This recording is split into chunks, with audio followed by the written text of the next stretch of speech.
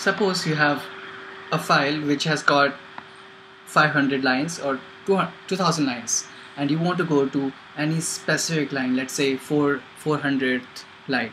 So how will you do that? One approach is to manually keep on pressing down arrow key, and it will take a while to reach there. So in VI editor, you have two options of going there directly.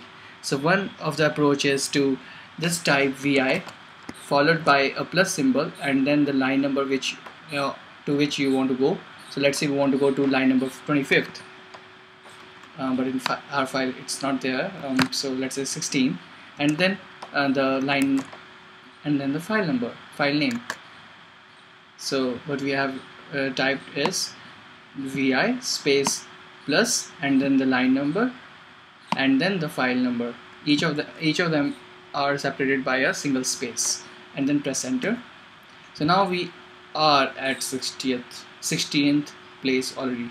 So whenever the file will open, it will take you to that file, that line number which you mentioned on the terminal.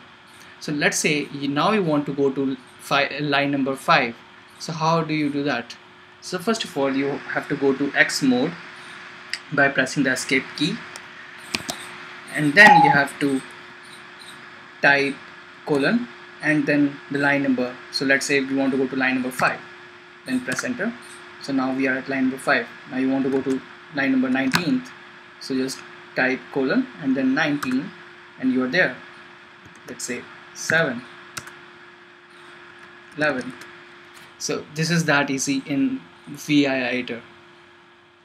So with practice it will become more faster and it will add up to your productivity. I hope this will help. Thank you for watching the tutorial.